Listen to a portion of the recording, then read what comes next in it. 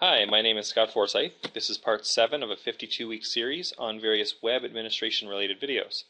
Last week I covered SSL certs and the chicken before the egg issue. If you haven't seen that yet, I encourage you go back, take a look at it. It covers some foundational stuff leading up to what I want to be covering here today. And so one of the key takeaways that I did mention is that if you can use a dedicated IP for every site that has SSL bindings, do so. It's going to be a lot easier for you. You don't have to wrestle with what we're covering here now. But there's certain times where you want to share that IP, and so that's exactly what I'm covering today. And with some of the tricks I'm going to show you, it's really not too difficult at all. First, let me show you kind of the gotcha. And if we go to our bindings, and if we were to add a new binding, notice that the host name here is grayed out. And so what we want to do is figure out how do we populate that value with host headers. First, a little bit of theory. If we are sharing an IP, we must also share the certificate. So you can't have completely unique certificates.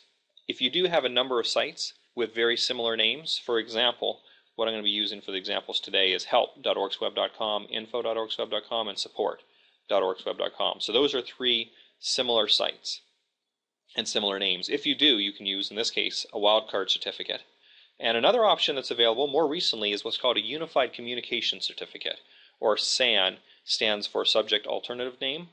And this is originally made for Exchange Server and Office Communication Server so that you can have multiple names within the same certificate. For example, a public and an internal domain name at the exact same time. This can actually be used publicly now as well, and most certificate authorities will allow you to purchase this. So if you do have, let's say, just a few different unique domain names, you can buy them within a single certificate now and use the tricks I'm going to be showing you here today. So similar to the first point, but only one certificate is supported for every unique IP address. Important to keep in mind. And also IIS Manager makes this difficult for us. And that's on purpose, and I'll tell you in a minute what the backstory is on that. So if we go and add a certificate, as I also showed you just a minute ago, and let's say we'll specify the IP and the certificate, the host name is blank. So here's an interesting backstory on this. When Windows Server 2008 was first in beta, prior to when it was released, this host name was not grayed out. So the IIS team had developed the functionality, but what they found is it was almost too dumbed down for people because of the unique requirements here with the IP, things I've been covering here. It was too easy for people, and so they purposely removed this and made it a little bit more difficult. So I'll show you how to get around this. And so the trick, there's really two ways to do this, and I'm going to show you a little known trick that actually makes it really easy, and you can do it completely from IIS Manager. You don't have to go to the command prompt and use app command. And secondly, after that, I'm going to show you how to do it with app command if you do need to do that way. And finally, I'll show you briefly how to do it in IIS 6 as well. So the trick is actually with the name of the certificate. If the certificate friendly name starts with an asterisk, then it will actually, the host name will show up. So let's try it out.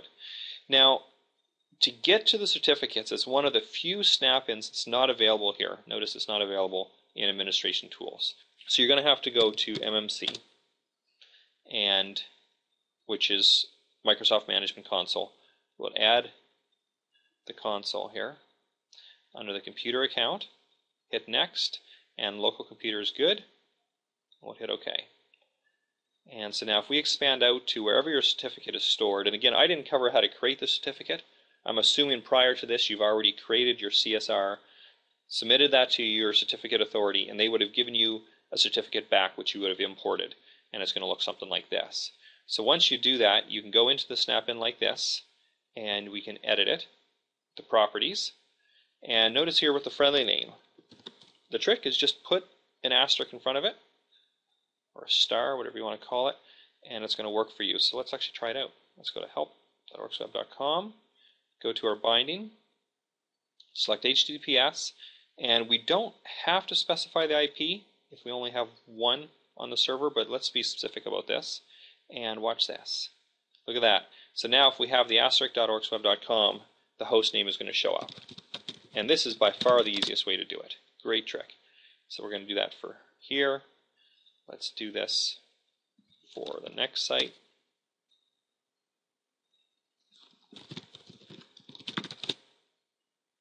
And finally, we'll do it for a third.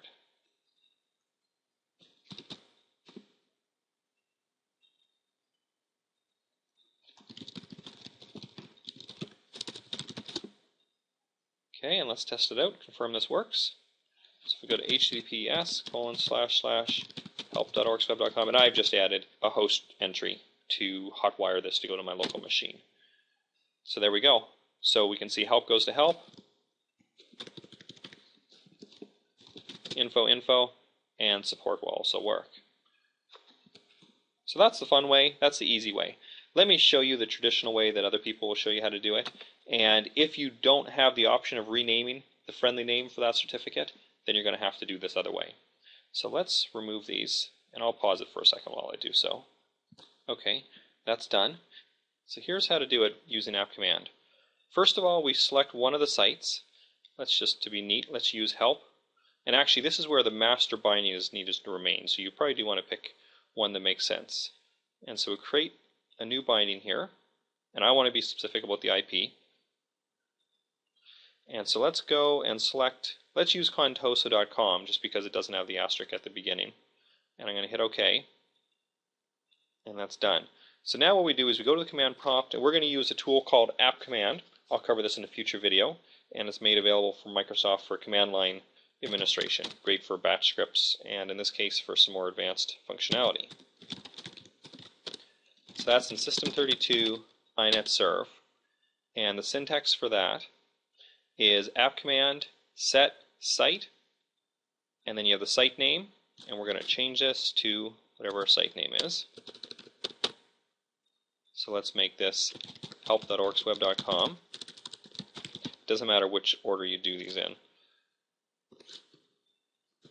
But it does matter that the IP, remember I was specific when I created the binding before, then I need to be specific here as well. If I was using a wildcard previously, I use a wildcard here. So we have help dot, info dot, and then support dot. You don't have to watch me while I do support.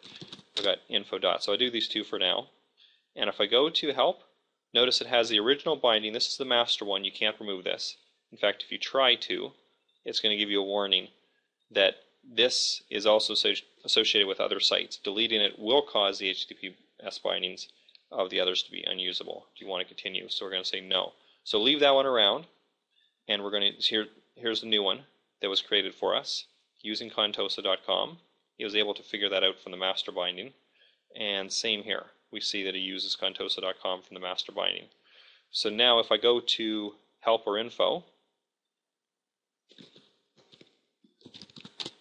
and it works, it gives me a warning because we're using the self-signed cert contoso.com, which is not a real certificate, and it doesn't match the name. There's two reasons why it's going to fail. But see here we have our help, and we also have info will work. But notice that support I haven't yet set up, and what's going to happen here, and support is still going to the help, which is where the wildcard certificate is. So actually that leads us to another question that a few people ask is, what if you don't want to do that? For example, I don't want to go to Contoso, https contoso.com, and get the help site.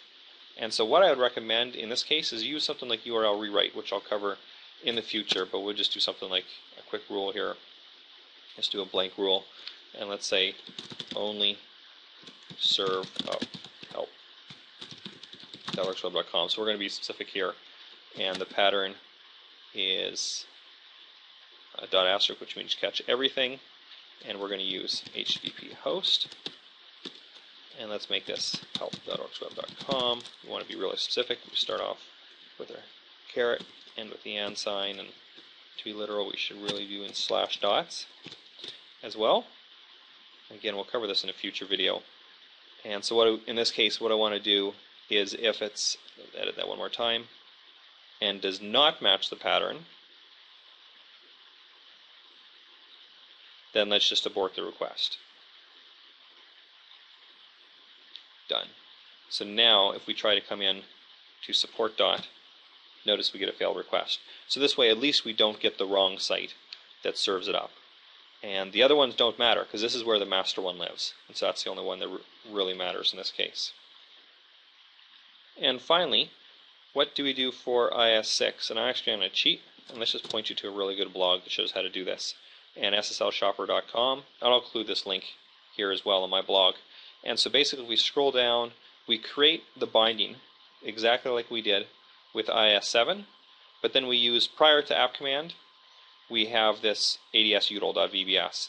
And so that's located in C, inet pub, admin scripts, and we would run this. C script, adsutil, and you must find this site identifier. You can do that from the websites with the identifier, and you do w3svc/site identifier, secure bindings, and you'd use the exact same syntax that we covered here previously on the video.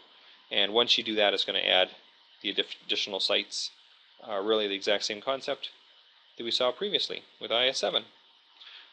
So with this we can see how we can use IIS 7 or IIS 6, how we can use multiple bindings. For certificates, quickly review though, it's really important that there must be a unique certificate per IP. You can use a wildcard certificate, or you can use a unified communication certificate or SAN certificate. And IIS Manager makes this difficult for us, but that is on purpose, so it's not too dumbed down that people are using it incorrectly. So they want to make sure you understand a little bit of the background before you're using these certificates. Hope you find this useful, and again, I hope to see you next week. Thank you.